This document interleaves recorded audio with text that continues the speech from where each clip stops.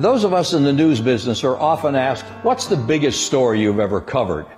Well, in my 51 years as a reporter, 9/11, Challenger, the Leonard Skinner plane crash, and more recently, Matthew and Irma. But this, we've never seen anything like this, a 1-2 punch, a pandemic, and because of it, a crashing economy.